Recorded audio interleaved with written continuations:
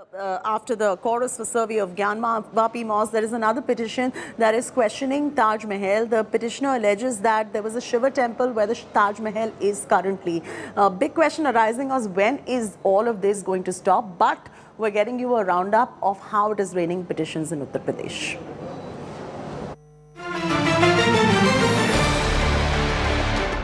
A big U-turn by Modi government. After firmly defending the country's colonial sedition law in the Supreme Court, on Monday the central government filed a 3-page affidavit in court and said it has decided to re-examine and reconsider the sedition law. The decision came from the top. Affidavit asserted that Prime Minister Modi was cognizant of various views on sedition and in favour of defending civil liberties. The affidavit stated that Prime Minister was keen on shedding colonial baggage and the centre has scrubbed over 1,500 outdated laws since 2014.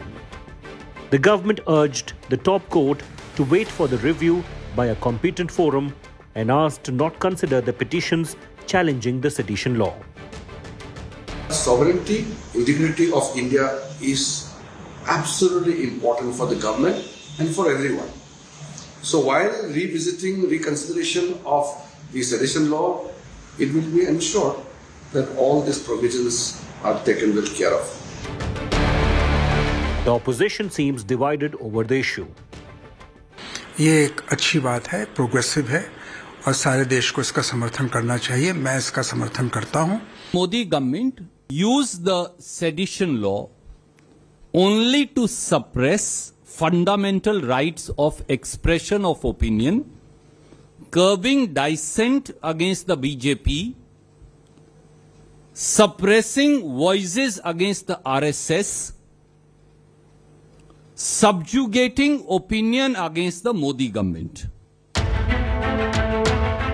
Concerned by the widespread misuse of the sedition law, the Supreme Court in July last year had asked the central government if sedition law is still required, which was used by the Britishers to silence Mahatma Gandhi.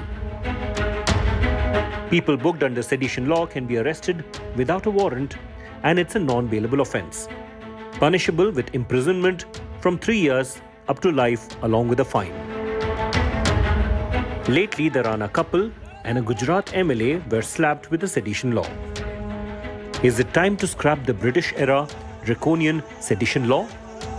Bureau Report, India Today.